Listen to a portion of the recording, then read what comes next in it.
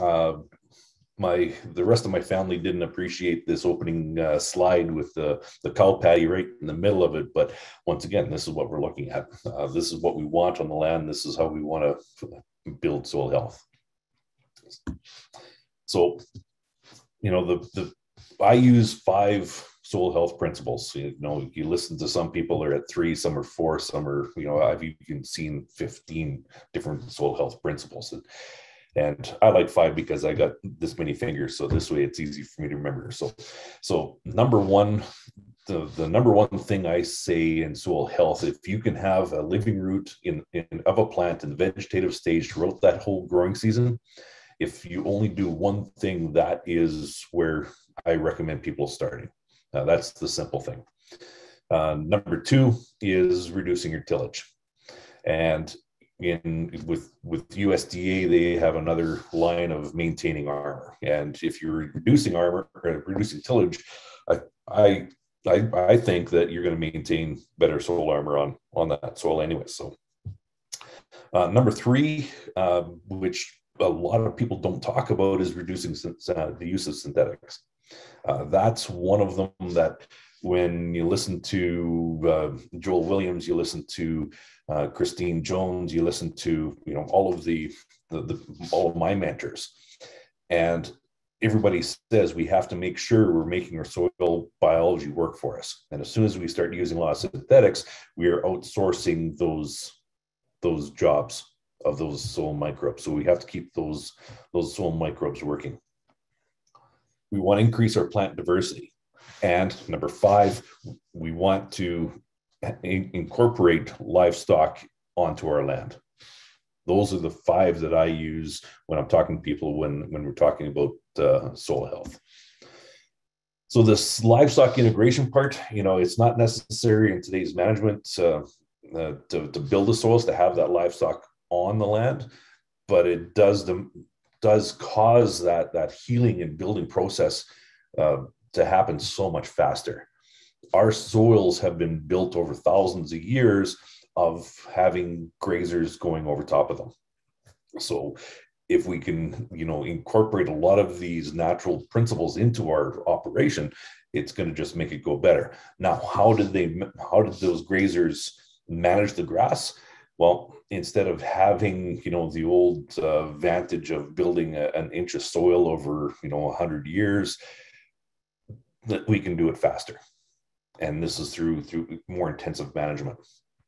So we want to look at how our soils were built. It was built with grass. It was built with grazers. And, how do we build on that to make this system work? Now, the problem we have in modern agriculture is the situation of this soil sample on the right. This is a sample that one of my customers, they grew cover crops for 3 years. And after the 3rd year, they said they had nothing growing on their land.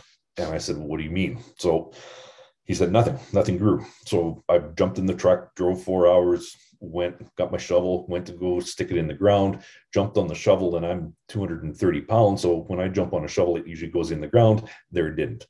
But when I finally found a spot where I could get it in the ground and started bringing up, you can see that's lack of soil structure.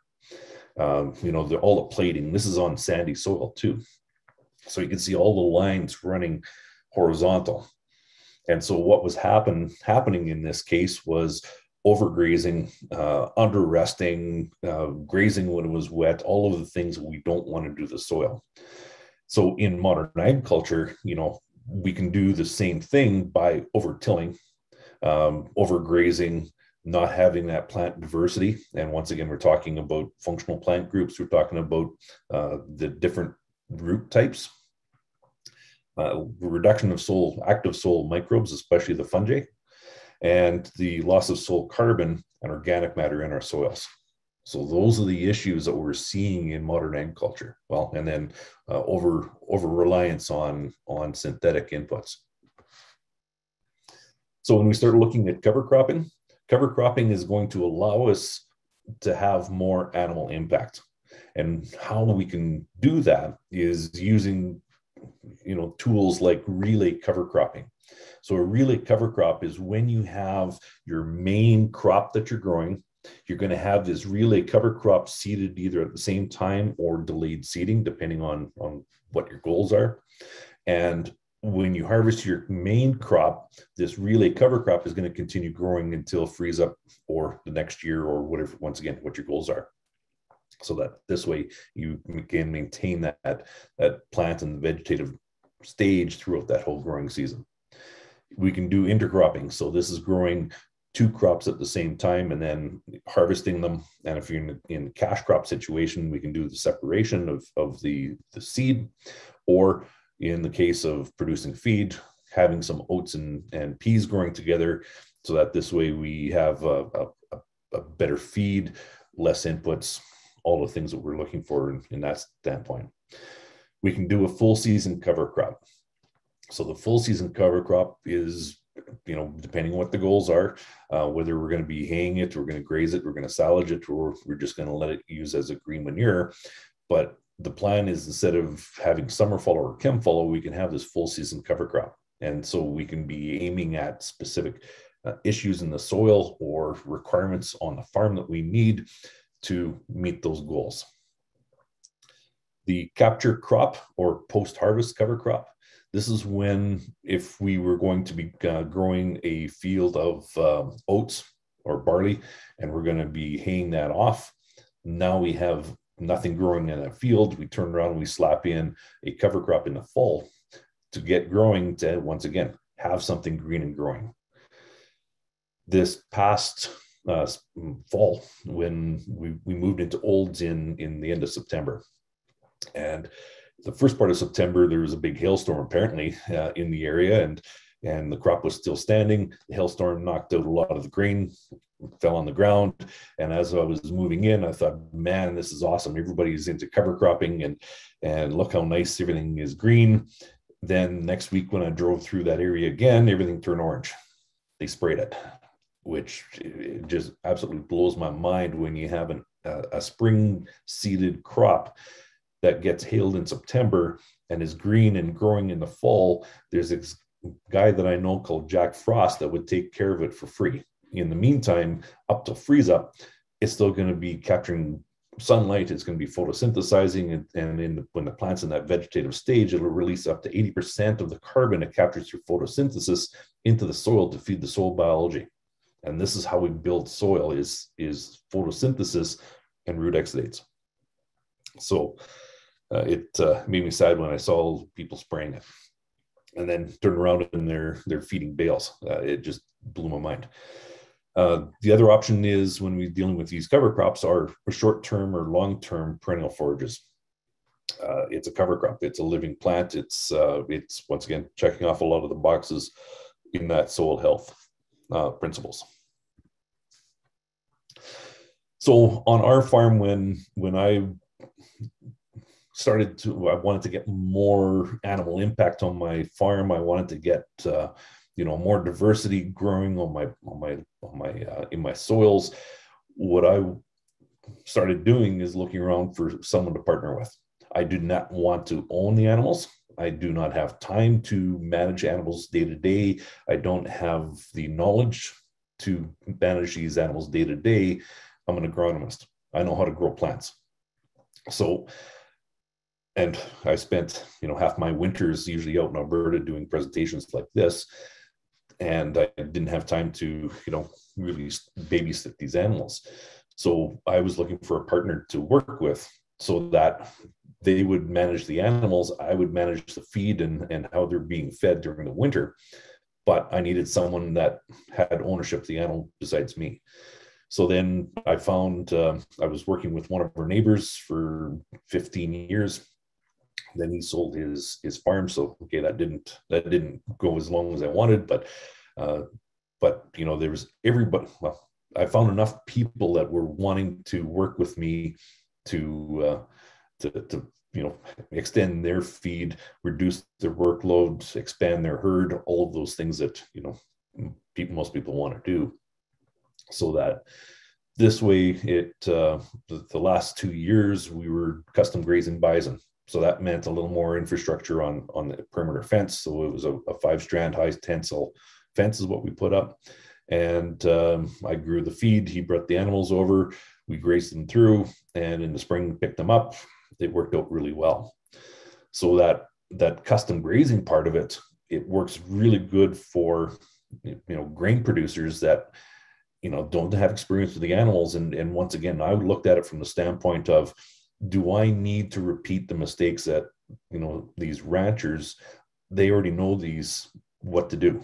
So why not work with their expertise? They can work with my knowledge and my land base, and we can do a win-win. So the custom grazing worked really well for me. So then the compensation, when we're going to go through and say, okay, so what is it worth?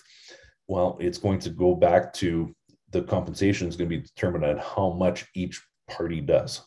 So that if I'm just, I supply the land and the livestock producer puts up the fence and he has the water and he manages the moves and does all of the day-to-day stuff, the landowner is not going to make as much as if, okay, I put up the fence, I have the watering system, I'm going to be managing the feed management through the growing season.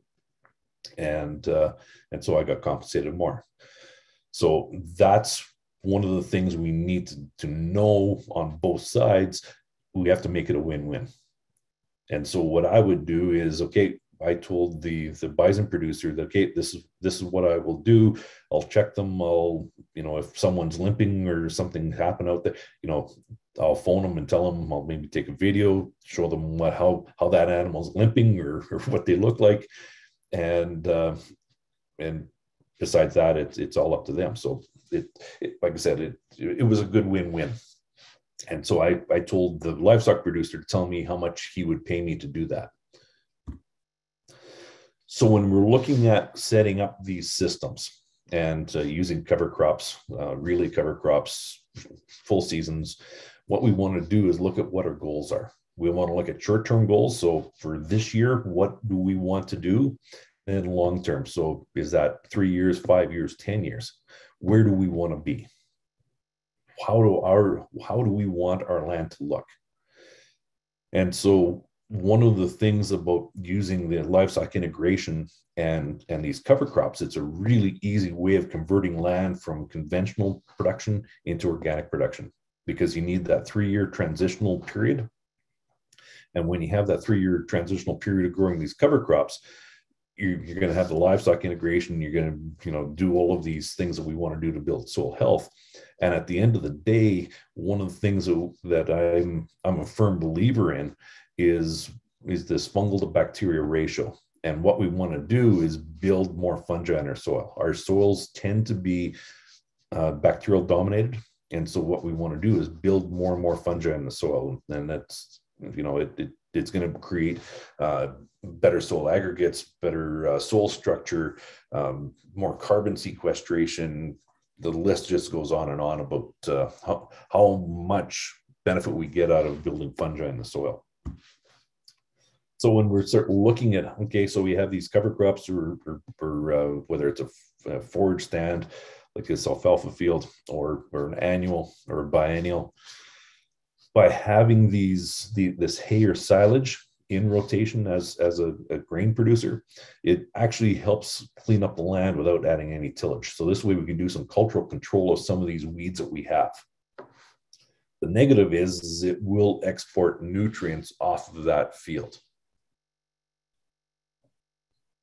But the positive is,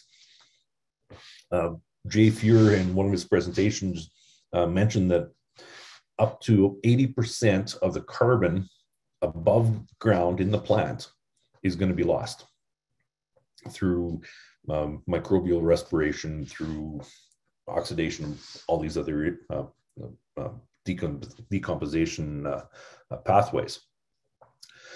So, okay, so we're not going to lose any organic matter per se by baling that off, but those nutrients are a bit of a concern of losing them. And we want to make sure that when we are baling or silaging this top growth off, we need to maintain some soil armor. So we don't want to shave it right to the ground and then have the plant die. So having something green after you cut It's an awesome thing. So, we use a lot of Italian ryegrasses in mixes like this. So this way we have something green going up into the fall. So the last point again is the soil organic matter is built through root exudates, through microbe growth, and through roots. This is how we build organic matter. When I went through university, the thought process was the way we build organic matter is grow something tall and then work it into the ground. And that's what a lot of the organic mindset has been set at too for many years. And so they're doing a lot of these green manures. That's good. You get that fiber back into the soil. But what are they doing after? You need that capture crop after you plow that in to maintain that green plant growing in the fall, to reduce the tillage, to do all of these things that we need to do to build soil. So a bit of a compromise between the hay and silage to try and maintain some of the nutrients in the available form is to do a hay and graze. So you cut a hay off, you get that regrowth after, and now we can go out there and we can do some grazing. So this way you get the animal impact on it. So you get the manure and urine back onto that soil. The other nice option with it is do a modified bale grazing, so that when you're going out and you're going to bale up the hay, and instead of taking the bales off, just leave the bales there, or leave part of the bales there. So if you leave a third, a half, whatever, so that this way you get into areas where you do get more snow. And so swath grazing is a bit of a challenge. If you have bales already sitting out in the field, well, guess what? You're going to need a lot of snow to bury those bales so that the cows can't get to them. And if there's that much snow, you got bigger problems than that. So it could be another way of getting those animals out into those fields. So when we start talking about grazing, now when people say they want to do some grazing, one of the things I ask is, are you looking at rotational grazing, continuous grazing, stockpile grazing? And that stockpile grazing, are we looking at grazing in the fall, the winter, or the spring, which are all opportunities. And we just have to adjust what we're doing, what we're putting into these blends to make it work. One of the things that I have mentioned in a lot of my presentations is one of the biggest things that we are short of in Western Canada for grazing is cross fencing. We need to have this high intensity stalking rates, and we need to be able to move these animals, because when we look at beef animals, when you turn them out into a quarter section of pasture, they spread out. When we look at the bison are nature's mob grazers, and so they're always in a tight mob, and they're going through, and so they'll go through and they do a better job of grazing per se, because when you get these animals congested all together, they're going to be grazing stuff hard, and when they're done grazing it, they're going to leave it alone for a longer period of time, and so that's going to allow that plant to rest more, get more production. That's the whole idea of this rotational grazing, and allowing those plants to fully recover before they get bit again.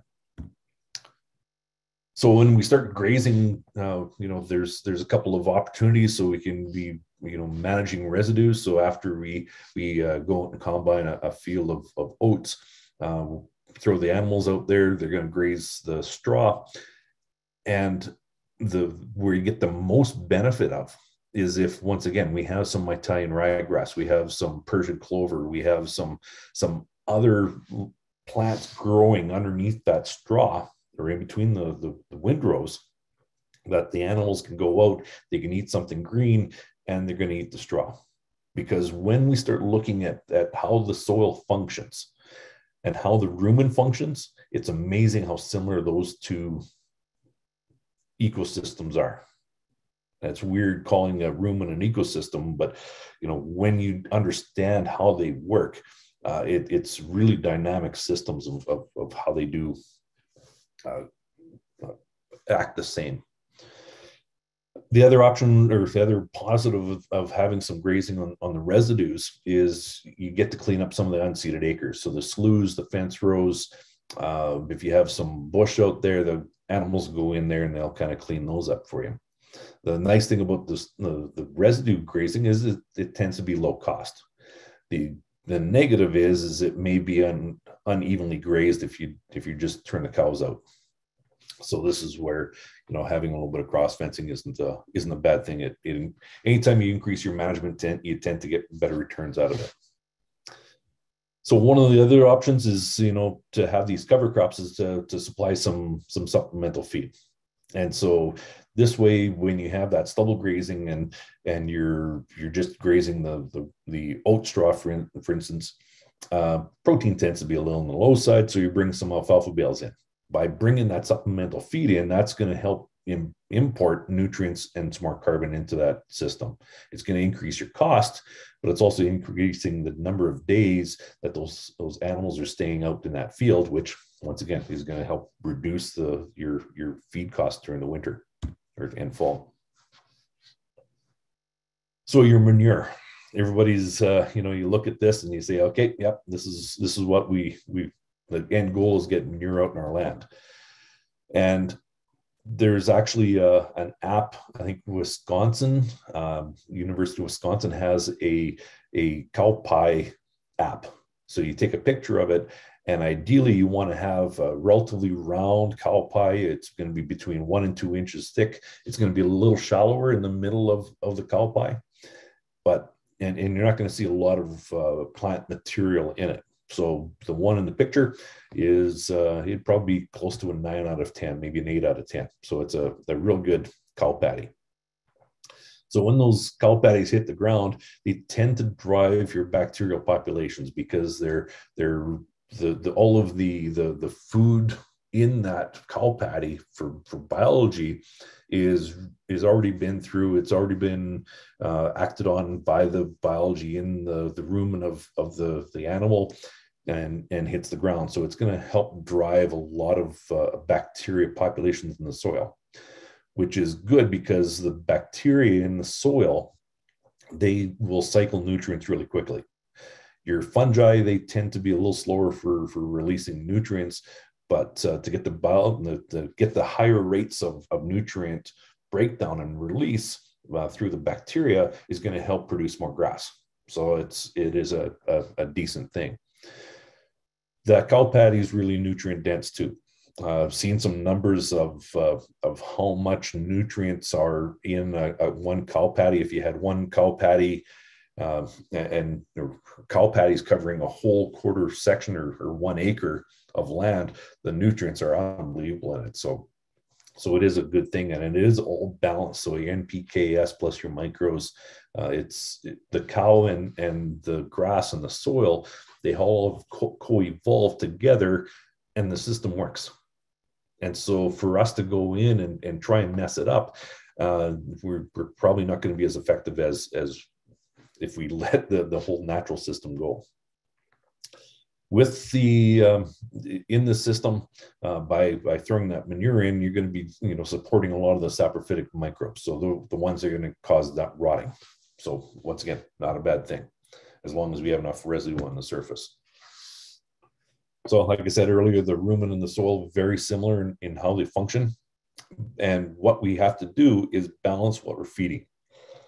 So when we're feeding our animals and we're checking the manure, and we find that, it's too runny, so they're eating nothing but, metabrome, brassicas, things like that, it's going to be really runny. Whereas if you have too much fiber and not enough protein in it, then you start getting these hockey pucks.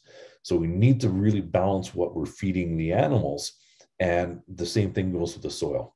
So that if we are feeding too much of low residue, low lignin type of residues to our soils. So this is things like peas, canola, things like that there's not a lot of residue in them, then we start having some soil issues. So here's 2 examples of, the cow patty on the left, things are looking pretty good. The one on the right, we need to get a little better feed quality to them to make sure that rumen is as happy as it can be. So partnering with someone, the custom grazing, like I said earlier, worked really well for us. But you have to make sure you're on the same page. You have to make sure that the responsibilities are set up before you go, and you're going to have to modify them because things change as livestock producers may know. But it's something where, as long as there's communication, things, as a grain producer, to go out and to go spend time with those bison, it was therapeutic for me. It was a nice change. We had more diversity. We had income coming off the land through October, November, December, January, February, March, whereas most grain farms don't have that income coming off of it. So I was getting income off of during the summer, during the growing season, and I had income coming off during the winter. So when designing these cover crops, we need to decide beforehand if we're going to be haying or silaging them, if we're going to be grazing them, are we going to cut and then graze, are we going to swath graze, or are we going to stockpile graze? That's one of the things that we have to decide what we want to do. And on maybe each field, how many acres of each, all the other good stuff. So when we start looking at diversity, of plant diversity, the big five that I talk about when we start talking about functional plant groups are grasses, legumes, broadleafs, and of the broadleafs, there's brassicas, non-brassicas, and forbs.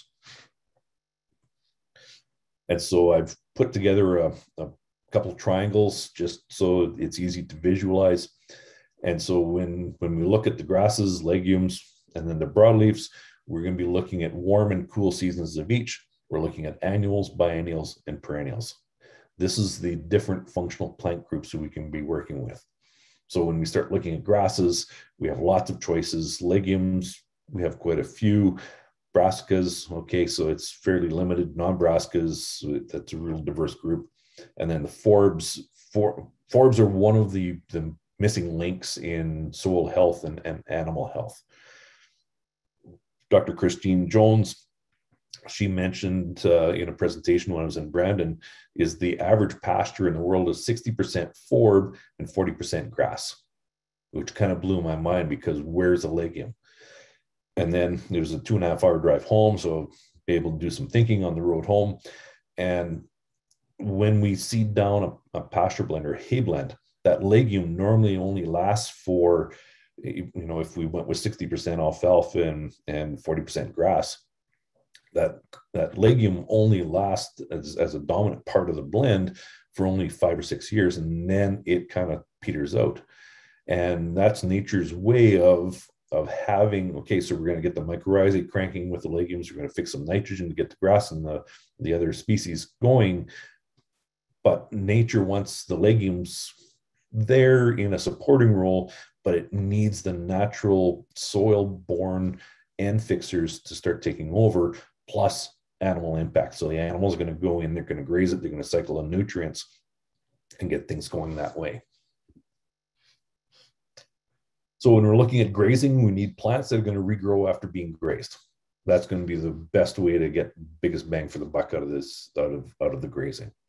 So that means we're going to go either with a late maturing species or a biennial plant. We want to keep those in the vegetative stage so they keep on growing.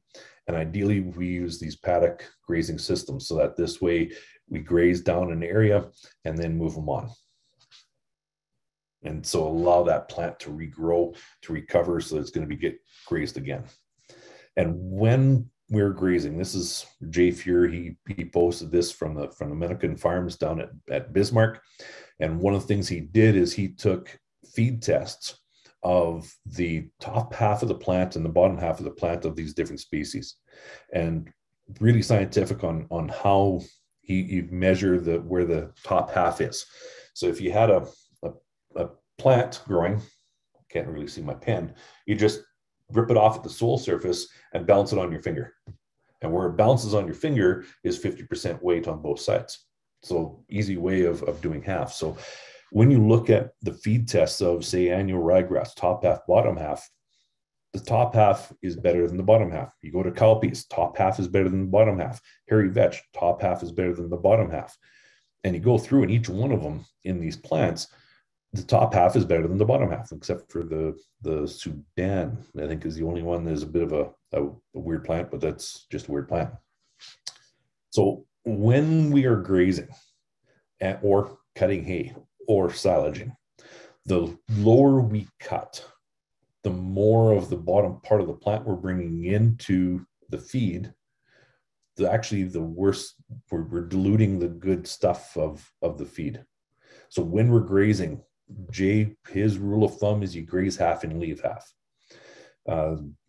If when we're cutting hay, if we can cut higher, we're going to be losing some bales, we're going to lose some tons, but we're gaining on a relative feed value. So that's one of the things to be looking at. The other really goofy thing is Clayton Robbins from Manitoba. He's a Nuffield scholar, and he did his Nuffield scholarship based on increasing the rumen efficiency. And what he found was if he can have a 2-to-1 sugar to protein ratio in the rumen performs more efficiently. 2-to-1 sugar to protein. So it isn't the starch. The more I see of starch in diets for animals, the more problems I see.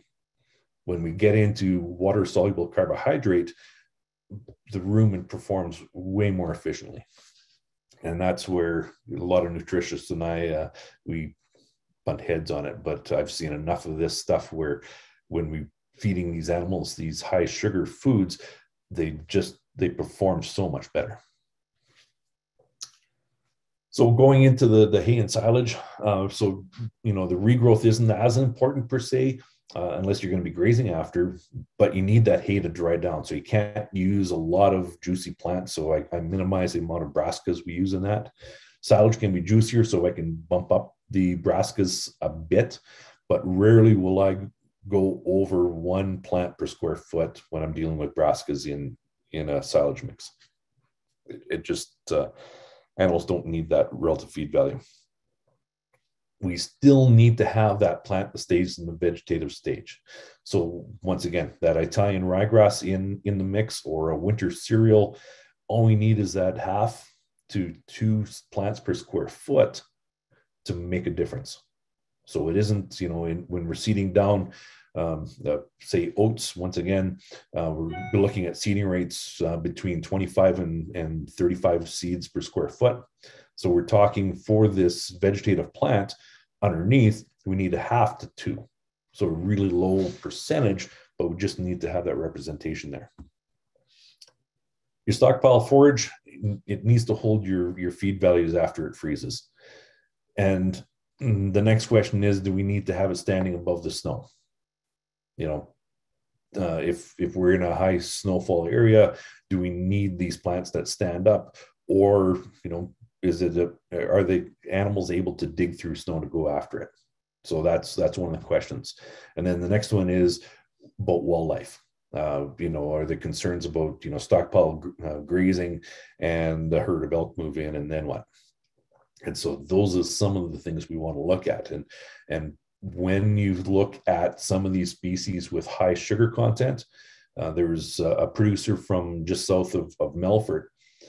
He was, had his animals out grazing, and during deer season, he had, hunter after hunter stopping and saying, "Can I hunt on your land?" And he said, "No, I can't. You can't, because the animals are out grazing." Finally, after the 10th person, he said, "Why? Why is everybody asking?" The hunter said, out of all of the areas in, like all of the places that they were driving around looking for animals, the only place they found deer was on his land. And the reason why is because he had high sugar plants like plantain, like Italian ryegrass, chicory, festiolium, high sugar plants. And the wildlife, they're attracted to high sugar plants. Why? Because nature knows best. And so when you start feeding high sugar or offering high sugar plants to your livestock, they're going to do the same thing. They're going to be attracted to that high sugar. So when we start looking at cash crop rotation, so when you have livestock on the land, your nutrient cycles tend to speed up. between the hoof action, between the manure, between the biology through the gut of the livestock and dropping on the ground. All of that is helping drive your nutrient cycles. Plus, if you can have that green plant going underneath that they're grazing, once again, that's just building on that soil health. When you look at a beef cow, the quick rule of thumb is they'll drink about 10 gallons of water per day. And so they're going to lose some in respiration, in sweat, and all the other good stuff. But, if you do a quick number of is it 9 gallons, is it 10 gallons? It doesn't matter. But, 10 gallons of urine per day per beef cow, that's a lot of moisture going back into the ground, never mind all the soluble nutrients in that urine. And if you use the quick number that a beef cow eats 2.5% of her body mass per day, so a 1,200 pound cow is going to eat about 30 pounds of dry matter per day. Once again, where does all of that fiber go in? It goes out the back. So if you start talking about 30 pounds of manure per cow per day, once again, that's you start putting 100 cows out there for 200 days. That's a lot of dry matter that you're being able to cycle back into a form that the plants in the soil are going to be able to use. So your soil health, it's going to be driven and improved between your manure and your urine. So this way you're going to use less synthetics that next year. You're going to be able to reduce your tillage because the animals are going to eat your weeds. They're going to eat that residue. They're going to be doing, once again, a lot of good things. The hoof action, it's going to give you an opportunity to increase your plant diversity and ideally have that continuous vegetative plant growing in your soils throughout that whole growing season.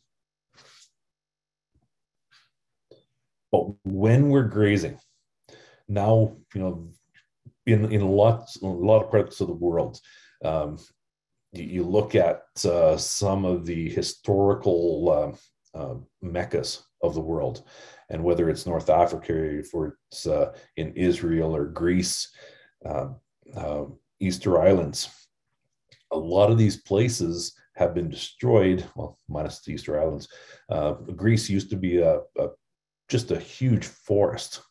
North Africa used to be an oasis of vegetative growth. And while you look at Mesopotamia,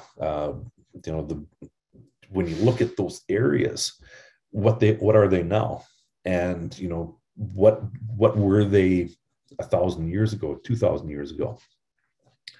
And basically what happened is in each scenario, they were overgrazed. The natural vegetation died out, and they either desertified or the forest disappears, and now there's only shrubs left. So we have to watch this grazing management so that we're not destroying the soil. We want to build the soil, and that's part of the Ellen Savory management process of allowing those plants, those grassy plants and forbs, to fully recover before we bite them again. So one of the things we don't want to do is we don't want to graze when the soil is saturated. We don't want to create any compaction issues, because when we have soil, and soil should have 50% air pores in it, and when we have a lot of moisture in there, now that's going to take up a lot of the air spaces. So when we put pressure on it, first thing that's going to come out of that soil is the air. When that happens, then we go anaerobic. Now we're going to create some anaerobic conditions. Now we're going to create some compaction. When we have conditions like that, so it wasn't a problem the last couple of years, but when we do get back into the wet falls again, we have to make sure that it either dries out or it freezes before we put animals out. The other thing we want to watch is making sure that we don't get a nitrate buildup in the soil. A lot of the weeds that we have in agriculture are triggered by high nitrates. So if we can have that green growing plant, it's going to absorb any of that free nitrate in the soil and metabolize them, create a nitrogen containing compounds in that plant. And when that nitrogen gets high enough in that plant, it then starts releasing it back into the soil as a root exudate. And when it's when it's in the protein, amino acids, any other nitrogen containing compound besides your nitrate, your upper plants can use it, but your weeds can't. So as we go down from amino acids to urea to ammonium to nitrate, we want to catch it before it gets to the nitrate stage, ideally. And then this way we alleviate a lot of the problems in agriculture. The other thing we want to do is try and match the plant supply with your animal nutritional needs. So if we're dealing with dry cows, or we're dealing with young heifers, or we want to make sure we try and balance those feedstocks for those particular animals. So when we start looking at integrating livestock into our land, into our operation, it's gonna start building soil health. When we start overgrazing and not utilizing these animals the way that nature is intended, this is how we start destroying the soil. We want to have those livestock integrated, so we're building soil nutrient levels. We want to control these weeds. And once again, with diversity, that helps that too. We want to manage our crop residues. We want to increase our plant diversity that we're growing on those fields, because as we increase our plant diversity, we're going to increase our microbe diversity in the soils. And it's going to create new cash flow opportunities, both for the livestock producer and the grain producer, because this way we get these synergies. So here's my shameless plug. This is the book that I wrote last year, and it kind of goes through in not as much detail, but just because I'm trying to address Western Canada, it's tough to talk about the same techniques up in Manning as compared to south of Winnipeg. So but it goes through, and it goes through a lot of the descriptions of the different species that I've seen,